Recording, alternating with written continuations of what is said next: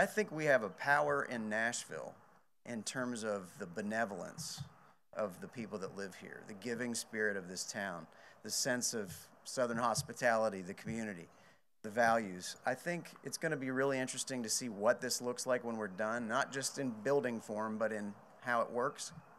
And so much of that is going to come down to the fact that we have such a generous partner in Belmont giving us this opportunity that not only will these people be served, but they will be served by students for the most part. Hunger and food insecurity is a real issue in Nashville.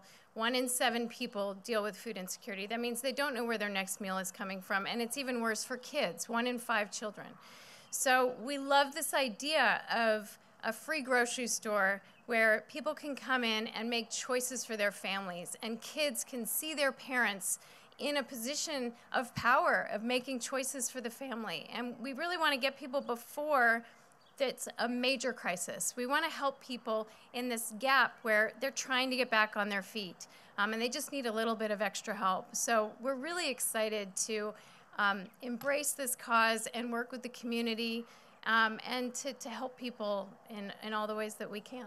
Take away the sting of the embarrassment for a parent who maybe feels that way because they can't feed their kid, to be able to give them the dignity of essentially why it's called this is they can show up and say, come on, we're going to the store. And when they say that, it's as normal as could be. The kid should not know what their parent is going through. That's not stress a child needs.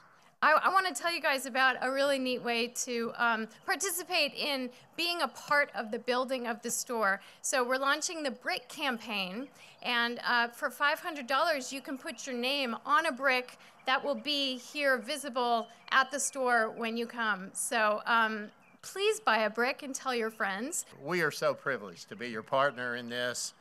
At Belmont, we believe, and we tell our students that the greatest privilege, remember that word, privilege, that you ever have is to be in a position where you're strong enough and you have the education and you have the resources so that you can help somebody. So it is a privilege to be a part of this today. Brad and Kim, you're amazing. You just are. I mean, you're both amazing at what you do professionally. We know you as an extraordinary actress and an actor, too, and performer, and musician, and incredible guitar. We know all those things about you.